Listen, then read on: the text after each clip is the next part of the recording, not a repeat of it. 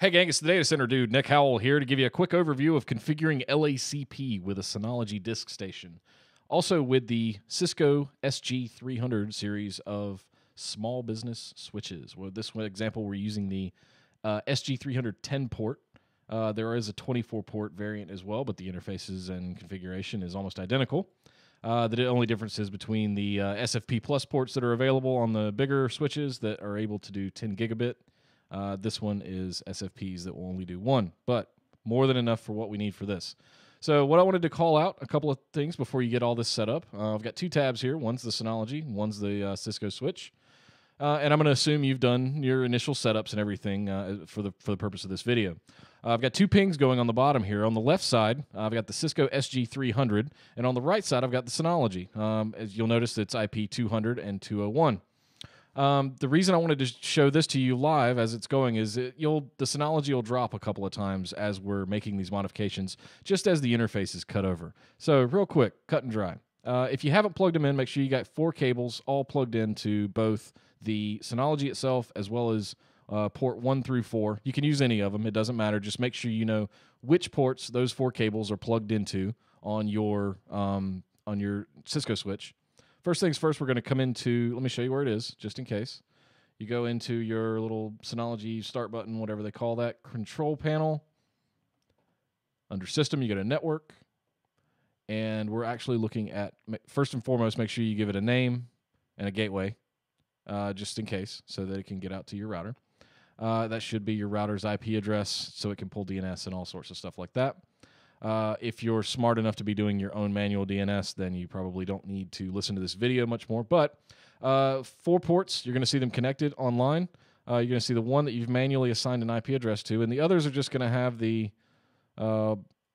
variant addresses. It looks like it pulled them from DHCP for whatever reason, but it doesn't matter. What we're going to do is click Create, and we're going to create an 802.3 AD dynamic link aggregation group. Click Next. Choose the Select All, or just select all 4 interfaces in there. Click Next. Same configuration we had before. Be sure and leave jumbo frames disabled for now. I would not try and mess with that at the same time that you're doing this. You can always come back to it. Requires some complex configuration. And just click Apply. Now, if you watch the ping down here, you'll watch it drop off as it's building this, what Linux calls a bond, link aggregation group. We'll give that just a second to come back online. Shouldn't take much more than 10 to 12 pings. And not even that. And it's back up already. So while this screen's clearing out, we'll go over here to the SG300 switch. At the same time, you're going to come under Port Management, Lag Management, Link Aggregation Management.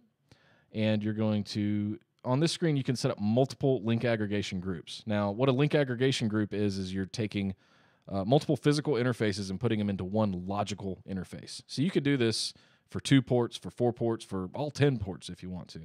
We're going to do it for the first 4, so let's select the first group and click Edit. Get a little pop-up here. We're going to give it a lag number of 1. We're going to call it Synology. Enable LACP, and we're going to pick the first 4 interfaces and right arrow them into the group. Click Apply. And that's saved. Click Close, and you're going to see the Synology drop offline here again while it's doing the magic behind the scenes. Again, 10 to 12 pings, should be back up fairly quickly.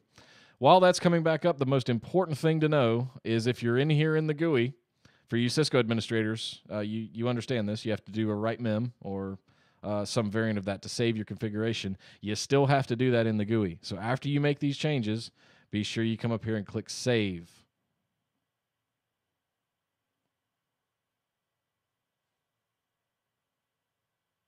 Wow, it's going really slow. There we go. Make sure you change that to your running, and you want to save it as your startup configuration. Click Apply. Okay. And it's working. And it's done. Basically what that does is it takes the running configuration that you've modified and copies that configuration to the startup file so that anytime you reboot the switch or lose power or anything like that, it comes back up in the exact same way as you configured it running. Hope that makes sense to everybody. That's it, guys. That's all you really needed to know. If we come back up over to the Synology, now you're going to see not 4 interfaces, but you're going to see 1 bond. And if you go down to the Link Aggregation tab and do Physical Devices, you see that 4 physical interfaces are made up into one logical bond that now contains the IP address. If you want to go further, you can get into jumbo frames. It works the same way, but I would do some reading up on that before you do. That's it, guys. Take care. Enjoy. Hopefully this quick video got you configured in some link aggregation and some LACP. Later.